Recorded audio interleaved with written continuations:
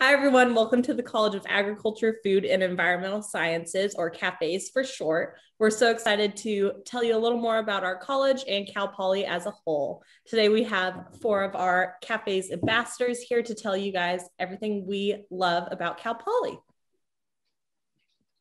So CAFES has 9 departments, 15 majors, and 23 minors. And we will now introduce ourselves to let you know what majors we are part of.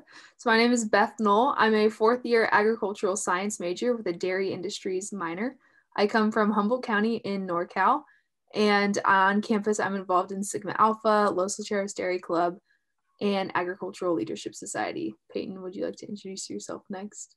Of course. Hi, everyone. My name is Peyton Pichol. I am a 3rd-year agricultural communication major with an agribusiness minor. On campus, I'm involved with the CAFES ambassadors, as well as Sigma Alpha Professional Ag Sorority and Agricultural Leadership Society. And then I also work on campus at the Bioresource and Agricultural Engineering Department. Go ahead, Andrew. Hello, everyone. My name is Andrew Arroyo. I'm a 2nd-year agribusiness major with a fruit science minor. I come from Santa Paula, California, which is down south near Ventura and Santa Barbara. On campus, I'm involved in CAFES ambassadors, the Agribusiness Management Club, and I'm also a residential advisor on campus. And Marley. Hello again. I'm Marley Solicito. I'm a 4th-year agricultural business major and ag education minor from the Salinas Valley, so just 2 hours north of SLO. On campus, I'm involved with CAFES ambassadors, the Western Bonanza Junior Livestock Show, Cal Poly Tractor Pull, and the Agribusiness Management Club. Perfect. So to start us off, Marley, can you tell us what Learn by Doing looks like within CAFES? So CAFES is very learn by doing focused. We are always doing stuff very hands-on, and real world experiences are everywhere. One big thing in CAFES is enterprises. So one of the enterprises I was involved in was the swine enterprise. So we basically got to take care of little piglets all the time. We got to learn how to give shots, how much to feed different hogs, learn the whole process. So basically, these enterprises function as their own businesses. So you really get to learn the behind the scenes of what goes on in perhaps a dairy or at a orchard, how those operations are run from the ground up. And there's all these different opportunities to work there, as well as take the enterprises classes that work out at these different agricultural related units. So that's a huge component of Learn by Doing in CAFES. And I highly recommend that if you have an opportunity to, you should take one of the enterprises because they are everyone's favorite experience. Andrew, what does Learn by Doing look like for you? Learn by Doing for me has been a big aspect as to why I chose Cal Poly over other universities. Really that opportunity to immerse myself within my major. Agribusiness isn't a very hands-on major opposed to BRE and ag systems management, where you're working with more mechanical things. But with ag business, you really get the opportunity to look at different softwares within the sales industry, marketing, and anything really that has to do with business and agriculture. Additionally, there's other opportunities for myself. I took a soil science class, and it was really interesting to look at different soil samples and compare which one would be optimal for growth within different types of crops in different climates, and see which one performs the best. And Peyton, what about you?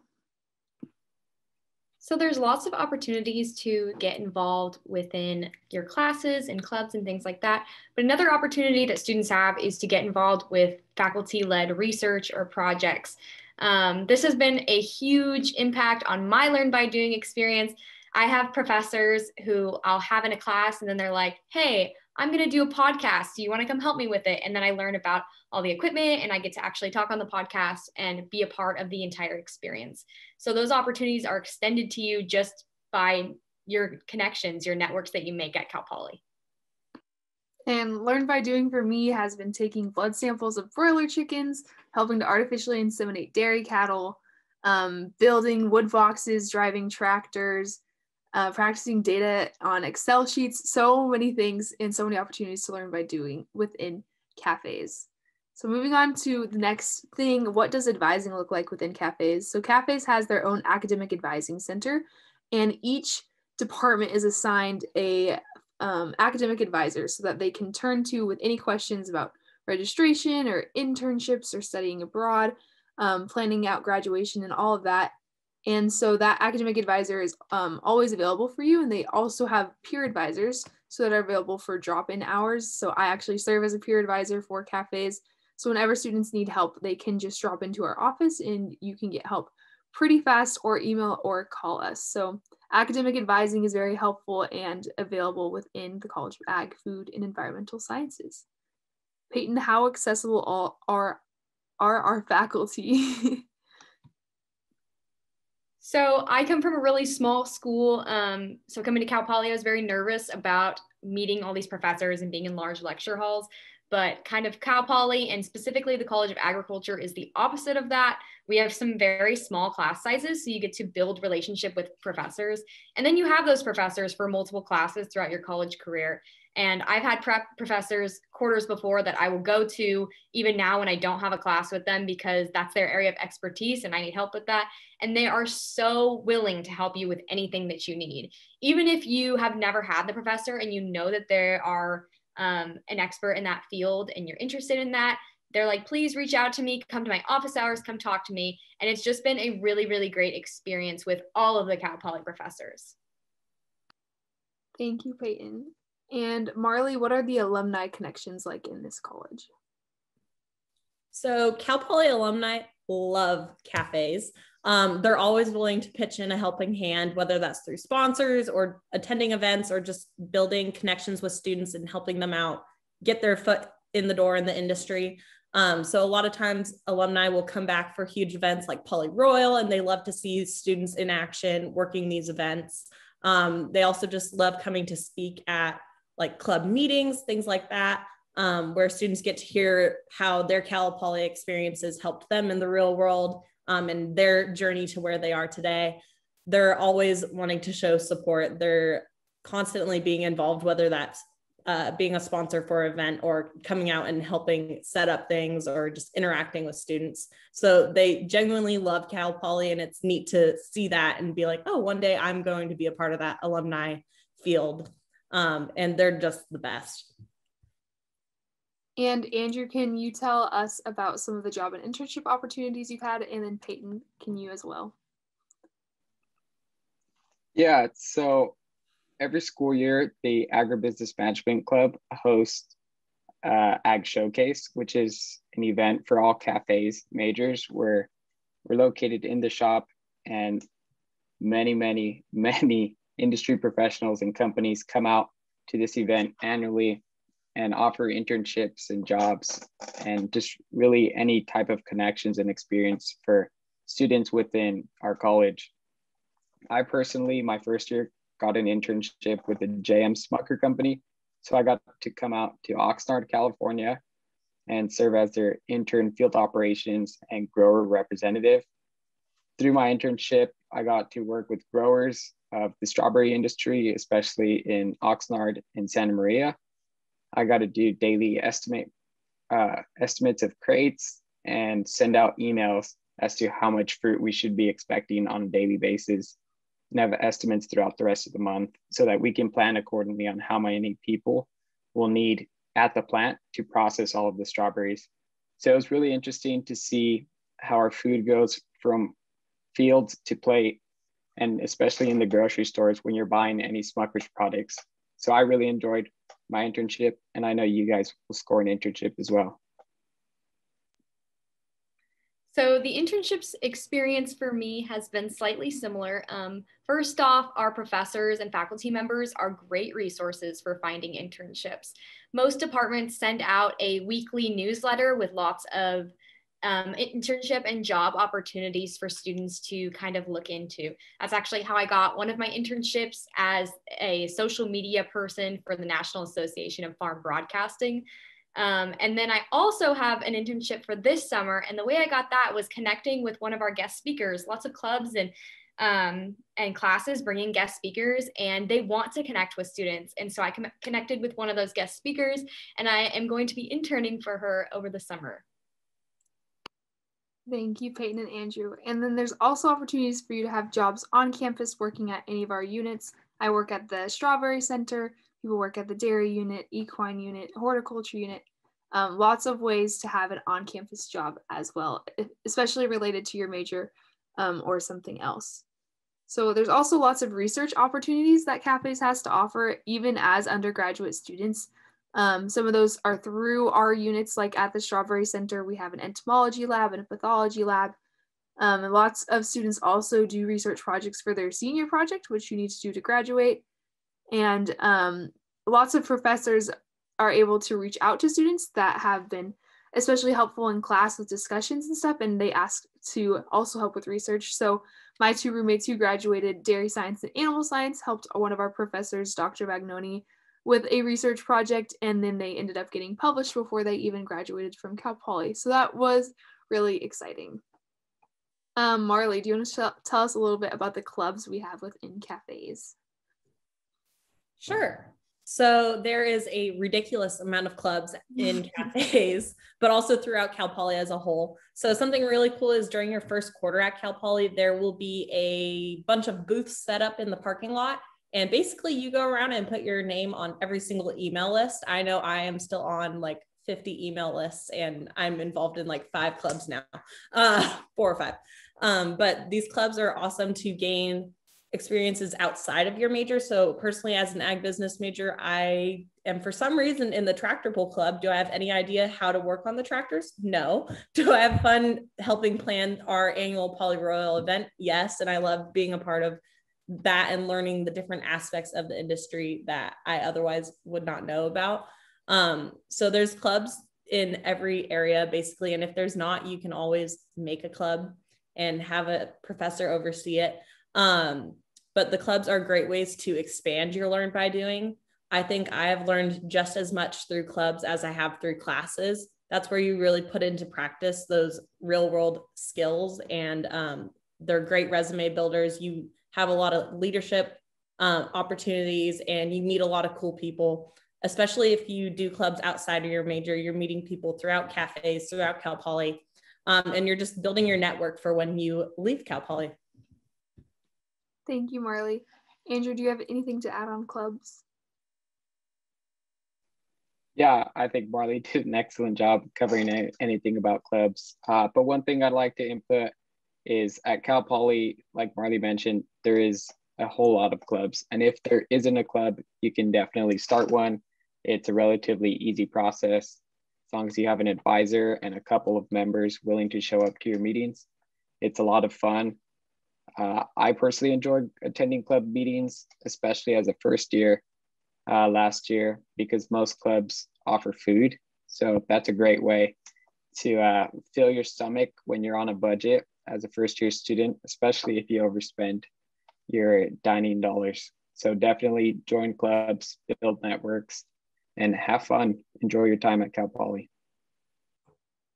And there are tons of resources for students as well. And underrepresented students, we have the MAP Center, which is the Multicultural Agricultural Program, which is used as a study space with a place with peer mentors, and also resources to get free Scantrons and pencils and laptops. And there is printers there that you can use as well. So that is a really nice resource. We also have our own chapter of Manners, which is the Minorities in Agriculture and Natural Resources and Related Sciences chapter at Cal Poly. So Manners is a national organization. We actually have the undergrad president, Giselle, as a student at Cal Poly.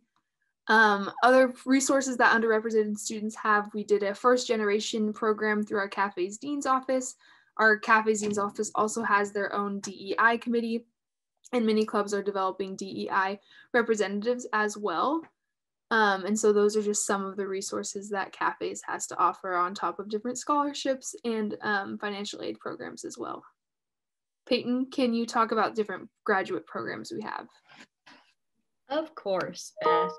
So first off, we have 4 Masters of Sciences degrees, a master's in food science, nutrition, environmental sciences and management, and agriculture. And the master's in agriculture has 8 different specializations that you can choose from, which are bioresource and agriculture systems, animal science, crop science, dairy products and technology, environmental horticulture science, irrigation, plant protection science, and water engineering. So our graduate students really get the full learn by doing experience that the undergraduate students receive, similar to what we've been talking about, alongside their research and working alongside faculty members with their research. Thank you, Peyton. And Marley, if you want to start us off, what do students do for fun within cafes? I feel like this is a hard question because there's just so much fun stuff to do in San Luis Obispo in general. But specifically to cafes, I think one of the funnest things for me has been taking advantage of being involved in clubs and using those club connections to make friends. And then just doing random stuff with your friends. Like, you have no idea how fun it is to be up till like 3 a.m. planning an event with like all of your club friends. It's honestly a great experience. Or like going to different like conventions is always a really fun time. So a lot of us have gotten to go to FFA state conference together. And even though we're there to represent Cal Poly, we have a blast, or like World Ag Expo, things like that. So just making lots of friends throughout your clubs and doing different activities with them and putting on events together. And it's just a great bonding experience because you're all exhausted and you're having a fun time while putting on this awesome event. So I think that's my favorite fun thing I've done through cafes. Andrew, what do you think is fun to do within cafes? So I've never stayed up until 3 a.m. to plan a club event, but some of the things that I do for fun, not just in cafes, but in Cal Poly, is I like to go on hikes. There's so many hiking trails in San Luis Obispo and around SLO County, which it's super simple to just get up one morning and go for a hike. There's short hikes and longer hikes. So really whatever you're interested in, it's there. The beach is also 15 minutes away from campus. So that's really nice. And on Thursdays, the farmers market in downtown SLO is definitely a big hit. And if you enjoy riding bikes, the first Thursday of every month is bike night. So that's always fun. And there's also so many mom and pop shops that you can visit and restaurants if you're a food connoisseur like myself. Peyton, what about you? So within cafes, one of my favorite things to do / favorite memories is working within the college. There are so many job opportunities. And while that doesn't sound like a super fun thing, you really get to meet a lot of really cool people and make some connections and then work in whatever you love or learn a new thing. Like, so many people come to Cal Poly having never stepped foot on a dairy and become milkers like when they're at Cal Poly. And it's just a really cool experience. And then you make tons of friends because they're all students that are working these things. Yeah, I was kind of going to touch on that a little bit too. I think a lot of my favorite memories are like getting called out to the dairy at 2 a.m. to help with the calf, or like having a friend who works at one of the units saying like, I really need help. What are you doing right now? Can you come help me? Like this last weekend, my friend was working on his senior project at the Strawberry Center, and he asked if I could just come help him pick berries because it was really hot and he was very tired.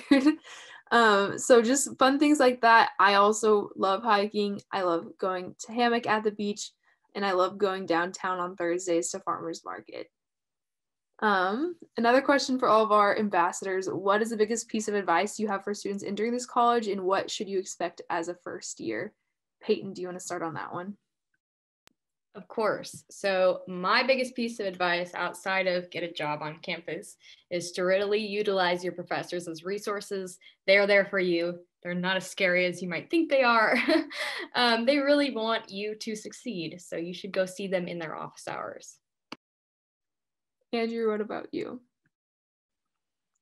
My biggest piece of advice would be to just simply get involved. I touched on it earlier, but at Cal Poly, there's literally anything and everything for everyone. So you'll definitely find your group depending on your interests. There's people at Cal Poly who share similar interests. So networking with people, meeting different people, and taking advantage of everything Cal Poly has to offer would be my biggest piece of advice. And by Marley. So I'm having trouble deciding which piece of advice is the biggest. So I'm going to say two.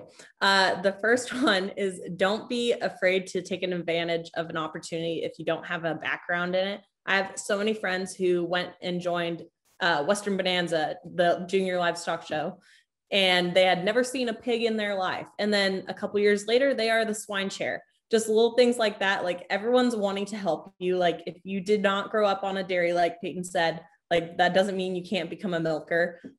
Everyone who did grow up in that background wants to teach you the ropes, show you how things are done, and always ask questions. The professors, everyone wants to answer those questions. They love when they get new students with fresh ideas into their classes, into their clubs. And those are just great opportunities that you should not be afraid to take advantage of. And then another big tip that I know was a big shocker for me going in my freshman year was college is hard and it's okay to fail. I remember in my first quarter, I got a C in a business law class, which was a support class for my ag business major. And I had never gotten below an A- in my life. So this was like a, oh my goodness, I'm freaking out moment. And 4 years later, I am totally fine. That is like the class I am the most proud of because I know I worked my butt off to study. And I use it in interviews all the time when they ask like, what's your proudest accomplishment? I tell them I got a C. Like that's my biggest moment, I feel like. So just not being afraid of taking advantage of unique opportunities and not being afraid to fail. That is awesome. Yeah, I just want to ditto what everyone just said. I think that something that made my cafes experience so special is I did live in the cafe specific dorm housing. That's where I met Marley. And it really creates this great community for you of everyone in your college who chose to live in the cafes dorms, and you're helping each other with classes and you're walking to club meetings together. And it really did create a sense of family at Cal Poly, even though I was 8 hours away from home. And I think that was just really special. And join all the clubs, get the free food like Andrew mentioned. But the College of Agriculture, Food, and Environmental Sciences has become a home for a lot of us. And we are super stoked about all the opportunities that we've created for ourselves within cafes, and all the connections is open to us, and all the learn by doing we have been able to experience. And we appreciate you watching this video to learn a little bit more about the College of Agriculture, Food, and Environmental Sciences. Thanks. Hi there, my name is Rafael. I'm a fourth-year journalism transfer student with a minor in Spanish, and my pronouns are he, him, his. Thank you for watching the video. Please share any questions or comments you have down below in the comment section, and go ahead and click here to subscribe, and to watch more videos, click here. If you want to sign up for a virtual visit or talk to any student or staff members, check out our website. Link in the description. Thank you for watching.